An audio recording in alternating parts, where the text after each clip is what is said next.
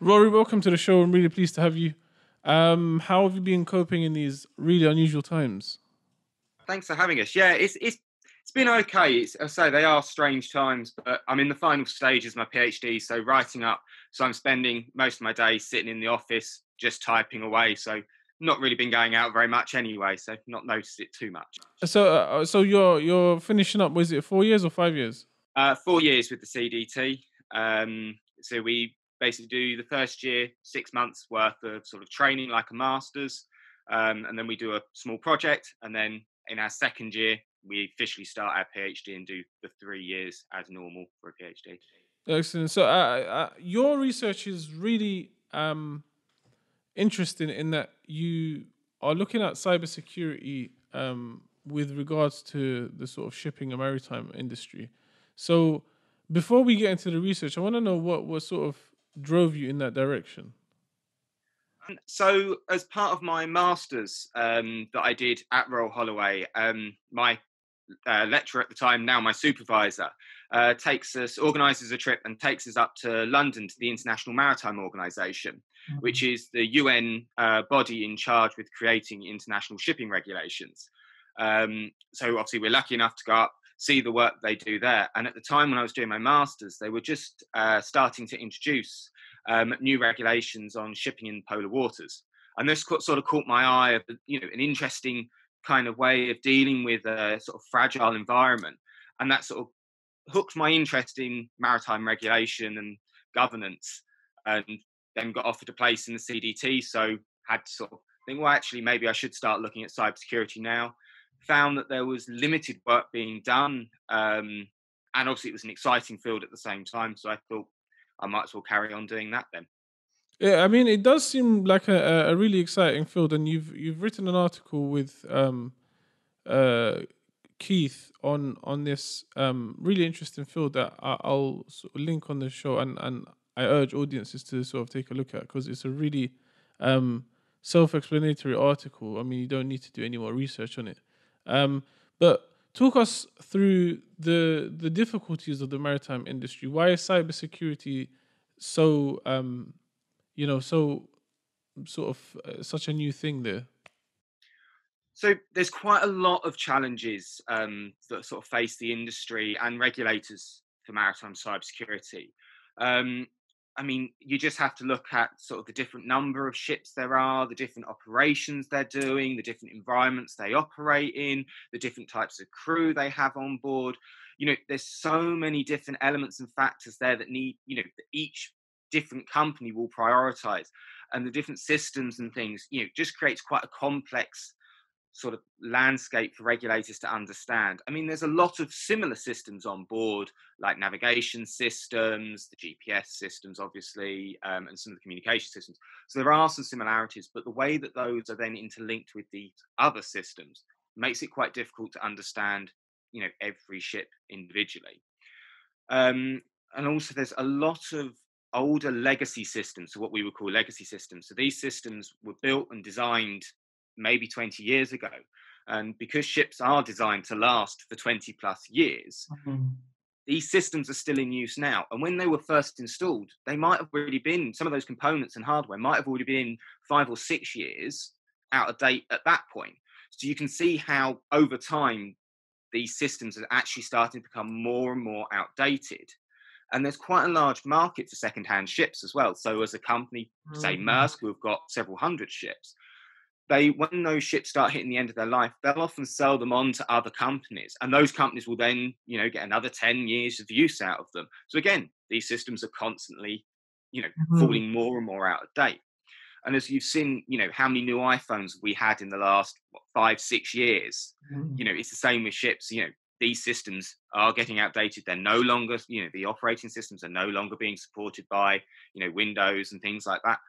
So, there are vulnerabilities there. You've got other things like crew dynamics. So some ships, the crews change semi-regularly. Other ones keep the same crew quite a long time. But the problem is, if you've got these quite complex systems being put on board ships now, as crew come and go, they may not necessarily have the knowledge about those systems that they're actually working with. You can quite imagine there's quite traditional ships still out there with very limited technology. You put one of those crew members on one of these new ships that have got all the bells and whistles, they may not fully understand what their actions, the implications of their actions that they have with the systems that they're using. And this goes for the idea of how to maintain those systems as well. Is, quite often it used to be the ship's engineer that was in charge of everything on board the ship, mechanical and electrical, and they had to deal with it. And they could do running repairs on the go. If not, when they came into port, they could organise and arrange for outside support to come on and help. Whereas nowadays, these technological systems, they're very, very complex, and you kind of have to have a PhD to understand some of them and how they work. So actually, a lot of the sort of this maintenance and support side is now happening from outside. So Okay. there is this sort of de-skilling of some of the crew on board in that sense, that actually they're requiring this outside assistance. So that instantly means you need more communication and more access for a remote operator to come on and have a look at these systems and potentially be able to work out what the problem is. It's not always pushing and holding the power button isn't always going to solve the problems, that you face. So there are other issues. I mean, silly things like a lot of the technology, land-based infrastructure and technology that is used to communicate with ships, that's all privately owned. And because it's land-based as well, it means the International Maritime Organization doesn't necessarily have the strongest position to be able to create regulation that covers those systems, because they're within the sovereign area of a state. Therefore, they are the state's right to govern them. So the IMO itself can only put out guidance. So these systems are only as secure as the state wants them to be or requires them to be. So you can quite imagine that there's a bit of discrepancy between, say, what the US and the UK do to a smaller country, sort of one of the smaller African countries. It could be a very different sort of policy regulation landscape for security there. But also, we need to remember that cybersecurity is also just one of the challenges that the maritime industry face. It raised its head in 2014, was the first time it was discussed at the International Maritime Organization. And that was because there was a set of attacks on a set of oil rigs that raised concerns. Actually, this might be something we need to think about. And since then, it's been discussed, but it's not been the primary focus of the IMO. Things like the sulfur cap, which is about looking at emissions from burning the fuel on board. Alternative fuels, that's another thing. Mass migration. There's a lot of other issues that the International Maritime Organization has to focus on. So with cybersecurity, it seems like it's been put on the back burner at the moment. Okay. Because other issues are much more important, or seem to be much more important at the moment. So it's a slow process in that sense to get regulation created for the maritime. So is there any regulation at the moment? Is there any type of like minimum standard? Say, for example, in the UK, does the UK have these sort of requirements of ships, of newly built ships, that they must adhere to a certain standard of cybersecurity? Yes and no. So I'll start at the international level and I'll try and work backwards from there because it's the easiest way of doing it. So at the international level, through the IMO, they have got a set of guidelines, cybersecurity guidelines of what should, things that should be done, recommendations like strong passwords, access control, firewalls, things like that. So there's, a good broad range of recommendations there. Within the regulation, there was a resolution put out in 2017 that basically said that all ships and operators should have a cyber risk management approach within their normal safety risk management processes of the vessel. So this basically means that ships should have risk assessments and mitigation measures to ensure that if a cyber incident or a cyber attack was to occur, that the ship wasn't unsafe, so that it wasn't in danger to the crew or the other people around the ship. So that's kind of a should, which in legal terms is kind of recommendations. It's not a will or they must, it's a should. But there has been good uptake by the industry to actually put these into practices. So then you look at sort of a more regional level. So the European Union, for instance, they have the NIS directive, which basically outlines the security of networks and information systems at sort of a critical national infrastructure level. And this one, so most countries agree that, well, I think all countries agree that ports are critical infrastructure, so they fall under the guidance of NIS, which means they have to have some form of cybersecurity in place.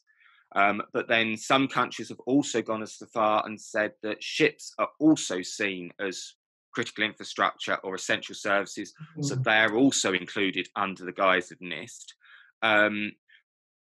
Countries like Denmark, I know they've also sort of said that companies like Maersk, say, who are based in Denmark, could actually be also seen as an essential service because of their impact on the Danish economy if something happened to them. So again, there's different ways of it being applied.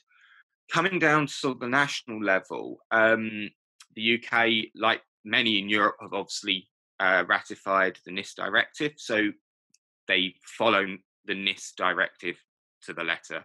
But they have also included that the reason to include the cyber risk assessments, as said by the International Maritime Organization, that's also included in the UK directives themselves. There's also other work being done by the classification societies within the industry. So if a ship wishes to sail, it has to be within a class and it has to have a certificate to say that it meets the requirements of that class. Okay. And that allows it to sail, to have insurance, to be chartered, etc. So it's a very important piece of documentation a ship has to have. And most of the large classification societies are now including cyber secure, cyber essentials. There's lots of different names for them, but they're all including some form of cyber security or cyber awareness within the compliance documentation now. Which has a positive impact in the sense that a lot of ships, if they're thinking about cybersecurity, they can now have this extra little notation on their certificate to say they are cyber secure, which makes people feel better when they're employing them or for insurance purposes because they're at less risk of cyber insurance. So there's sort of different incentives all the way through from an international to a national level of how cybersecurity is starting to be introduced and thought about properly by the industry. So let me ask you, who would benefit from carrying out a cyber attack on a ship or on a line of ships? So there's two schools of thought with this one. So there's cases for both. So one would be a state level incident, and the others would be a sort of criminal based element. So with state level, so state level, they tend not to. There seems to be a lack of actually attacking large parts of the maritime industry because actually, if you disrupt the trade in one place, it's likely to have a knock-on effect on your trade as well. 90% of the world's goods are transported by sea, so you can see how it might be unattractive to, wipe out large parts of maritime infrastructure because it would have a knock-on effect.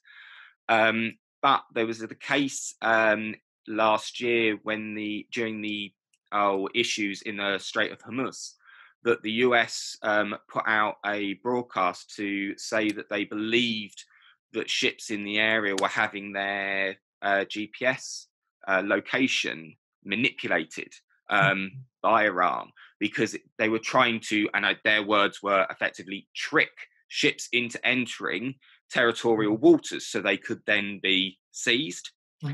So sort of a limited look at it of what a cyber attack could do for a state, but that's just one of them. Russia have also been accused of spoofing GPS signals around certain locations around the Crimea and around a supposed holiday home for Putin, so that GPS tracking missiles can't target them. But obviously that has a knock-on effect on navigation of ships in the area as well.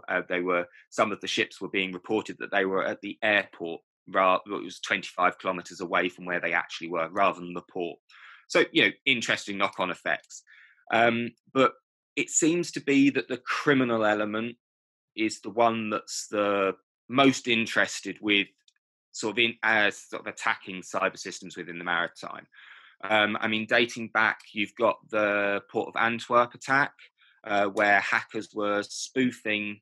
Not spoofing. They were managed to gain access to the cargo logs and the tracking within the Port of Antwerp for containers, which allowed them then to divert containers that contained drugs and be able to pick them up without them going through customs, etc. So they were able to smuggle through. And they believe, there is belief that it could have had quite a significant impact.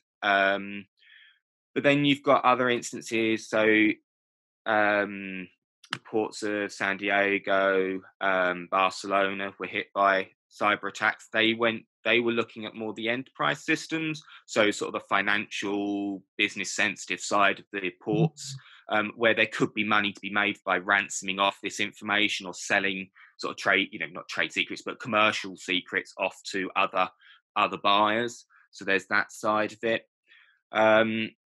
The interesting one, I think, though, is that you might not be able to necessarily classify it between state level and criminal level. Because if you take the Maersk incident from 2017, so that was believed to be a state level attack on the Ukrainian tax system that they file their taxes on, and it spread from those systems into the Maersk systems, and then spread from Maersk onto others like TNT and other industries. Now that attack wasn't directly targeting a shipping company, wasn't necessarily criminally based, but it had a huge impact on the maritime industry in general. It shut down terminals. It meant Maersk ships couldn't sail into port to unload because they didn't know what goods were on. It took them effectively months to be able to get up and running back to normal. So it's not necessarily an attack on the maritime itself, but could have an impact on the maritime sense as well. Yeah. Because it's so interconnected. Yeah, exactly.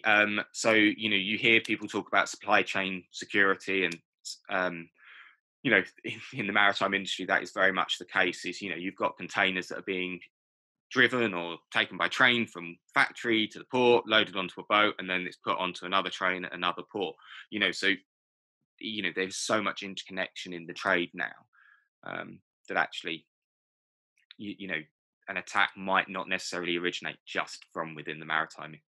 So after the Maersk incident, did other shipping lines or other shipping companies, have they become more sensitive to the fragilities of their cybersecurity? And does that in turn make somebody like you who researches this stuff, does that make you an asset to them so that you can sort of, work with them at some point?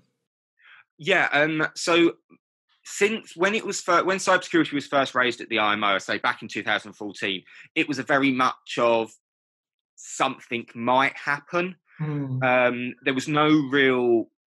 There was examples, but there weren't really big examples. Things that make people stop and listen. And Maersk was kind of that catalyst that they actually went, well, hang on, the largest shipping company in the world just has been hit by this cyber attack. What was that impact of that attack? Oh, it wasn't an attack on them, but what was an impact of that incident? And actually a lot of companies have gone, well, actually, if that kind of hit us, we might not have been in as good a position as Maersk were to deal with this. Maersk are a multi-billion-dollar company. They have a dedicated cybersecurity team. They have a lot of money to throw at problems.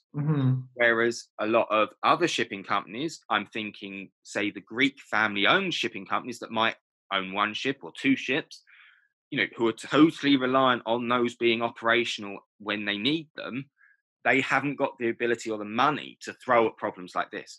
So actually, to see Maersk being hit by it does make them stop and think, well, actually, what can we do to ensure that if something happened like that, obviously not on that scale, but it wouldn't mean that our ship can't move for 2 weeks or whatever. It opens the eyes of the industry to actually start thinking about it. And I mean, companies, so there's a shipping and association like BIMCO, who work with a lot of other members and stakeholders in the maritime industry, and they produce a new set of their guidelines for onboard ship security each year, or it's near enough each year.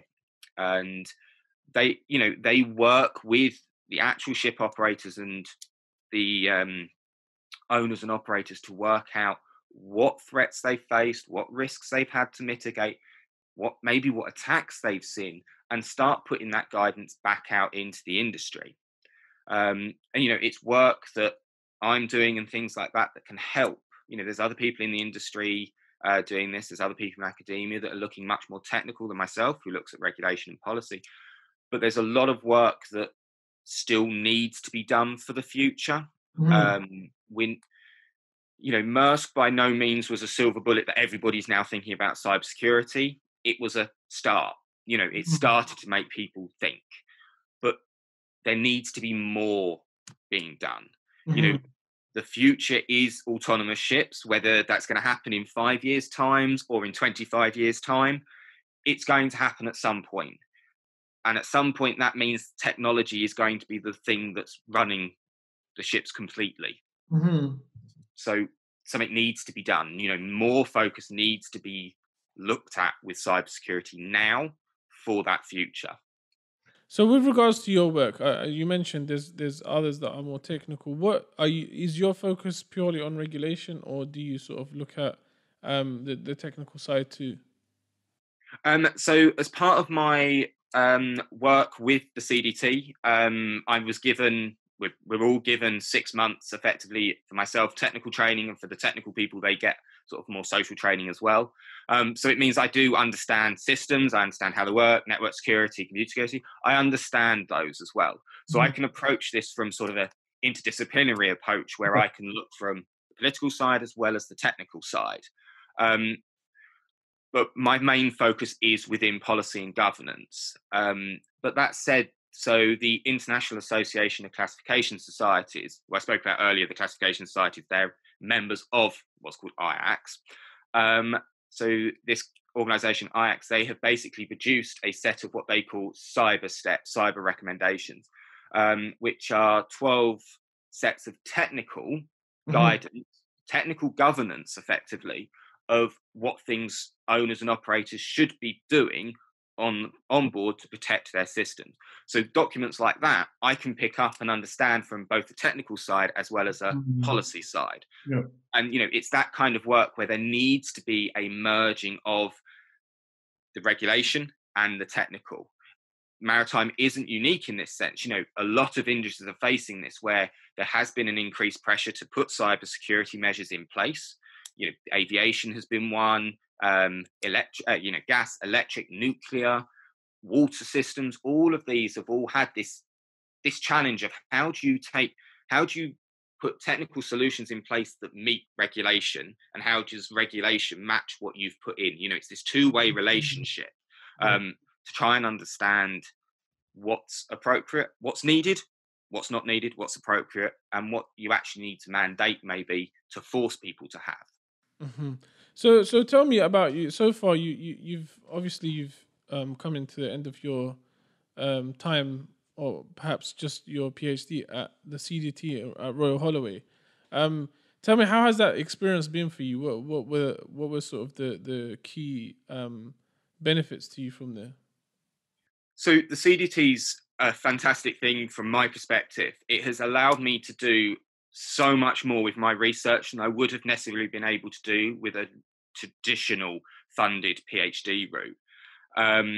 So a lot of that has been about the opportunity to go and travel to conferences, to meetings, to go and actually meet key stakeholders and major players in the industry that maybe on a normal PhD route, I wouldn't have been able to go out and meet them. I would have had to maybe do, emails or like Skype conversations, which wouldn't necessarily have added the depth and the quality of research that I've managed to get because I've gone out and met these people. As part of my PhD, I've also been able to do a couple of internships, which has allowed me to spend a long period of time immersed within the industry. That again has added, not just an outsider looking in view. I have that sort of insider working within the industry, trying to understand the industry from the inside and understanding how, the patterns of work, the behaviors and all of that, that allows then my research to be able to target and be written in a way that somebody, say, from one of these companies or associations can pick up and maybe learn something from. It's not sort of this theoretical, high level, I'm looking down on everybody else out there. This is what I foresee. This is me working within the industry to say, actually, this is what, looking at what's happening, this is what I think needs to happen, should happen, might want to happen. And without the CDT being able to fund my visits and things like that, I'd never have been able to have the interaction and the engagement that I have. How important do you think something like, these experiences are for getting involved in the industry so early on into your PhD? How important do you think they are in helping you sort of shape your research? Desperately needed. It's something that I, looking at a lot of research, when you do a PhD, you end up reading so much other research, it's unreal. But looking at a lot of research out there, there is so much that sort of this theoretical kind of, you can tell they've not really spoken to anybody in the field, the field that they're researching, in the sense they've not gone to industry and said, oh, if we started doing this, what would that mean? Oh, let's put this technical solution in, it will be fine. They don't have that. They don't have the ability to go and talk to somebody and actually say, looking at industry, doing this probably would have limited effect. It might look good, but it would have limited effect. And without that, research just wouldn't be, practical is probably the wrong word, but somebody can't necessarily pick up another PhD and go, oh, I can learn all about what I need to do here from that PhD, because it's written in that sort of high level way. Whereas, I'm hoping mine comes across when it's finally finished, that actually it's something that people can pick up and go, well, actually, yeah, he understands how industry works. He's spoken with industry. That's clear. He sees that actually doing stuff this way wouldn't work, but this way might work. That's the kind of element that I really want from my PhD. But also being able to go out and talk to people, doing these internships, when potential employers are looking for people, PhD students, especially one like myself, I've only done a few years actually out in the real world, I say, out working, because I did my undergrad, a few years of work, then did my master's straight to my PhD. I haven't got the work experience necessarily that some companies are looking for. But because I've had the opportunities raised by the CDT to go out and engage in long-term sort of placements and things with industry, I now have that experience that actually is a benefit to potential employees. And that's, that is one of the good things about the CDT, is that you're able to get that experience. They support you the whole way through it. And at the end of it, it makes us stand apart from other PhD routes and things. I mean, the information security group at Royal Holloway already has quite a good reputation in the security, cybersecurity world. And with the CDT as part of that, it's a strong basis, for employers to look at and go, oh, they've come from Holloway, that means something. Absolutely. And I want to ask you, so now that you're coming towards the end of your PhD, you're doing your write-up, what are your next steps, or what do you want your next steps to be? So the next steps for me is finding a job, and actually getting out into the real world and being able to put what I've learned into use. I know it sounds corny and cheesy, but childhood dream of, I always wanted to make a difference. That kind of thing. So to be able to work with the International Maritime Organization, work with the government, to be able to help guide policy, help change regulation for the better. That's the kind of work that I want to do, and that's the direction I want to take in the long run. It's just finding, it's finding the right job that allows me to do that. Mm-hmm. So can I ask, what was your undergraduate in? So my undergraduate studies was in geography and global politics. Okay. So it was a combined honours, but the two subjects were taught completely independently of each other. So I have geography and I had politics, very separate. And then I did my master's at Royal Holloway, which was in geopolitics and security, which mashed my two parts of my degree very nicely together. And then that obviously led into my PhD, which is a geopolitics PhD as well. So what advice would you give somebody who's like yourself has this sort of social sciences background and who wants to get into something like information security or like cybersecurity? And obviously, I'm imagining even for you, it was quite a daunting experience to sort of transcend. So what advice would you give to somebody who's considering that but is a bit, reluctant? Don't be put off by thinking that people are smarter than you in the room with cybersecurity. As part of the CDT, we're in cohorts of about 10 students, and I'm sitting in the room with some of the people that are writing cryptography standards. I've got some exceptionally brilliant mathematicians that I can't understand the first number they put on the board. I'm amongst some very, very daunting people for me as a social scientist. What could I, the question I ask is, what could I offer here at this point to these people that are, look fantastic? I can offer a lot to them as they can offer a lot to my research. Yeah. Part of the charms of the CDT is that you don't go through your PhD in isolation. You are not one student on your own trying to fight through this. You're a group. The idea is we have this community spirit within the CDT. So we've got 40, 50 students, and the ones that have left, there's another 20, 30 that have left. All these still keep in contact with the CDT. So we all talk to each other. We all work with each other. So if I've got a question about malware, I know there's probably 5 or 6 people that I can quickly drop an email or bump into in the corridor and ask them and get a simple enough response that I can understand it. And they know if there's a question about, I'm not quite sure what this regulation's saying or what this policy is meant to be doing. What do you think it is? I can answer those questions as well. So don't ever be put off by the fact is, I'm a social scientist in a technical world. There's as much need for that social view as there is of the technical view, because whatever way you look at it, the technical solutions are only one part of the problem, one part of the solution. The social side is also the other part, a very important part. There's, you can have fantastic firewalls, fantastic access control policies, but if you don't understand how that fits with your company, how that works, with compliance, it means nothing. So for a social scientist coming into a technical field, you're as much of an asset as you are a technical solution. Absolutely, that's fantastic advice. That is fantastic advice, and I couldn't have said it better myself.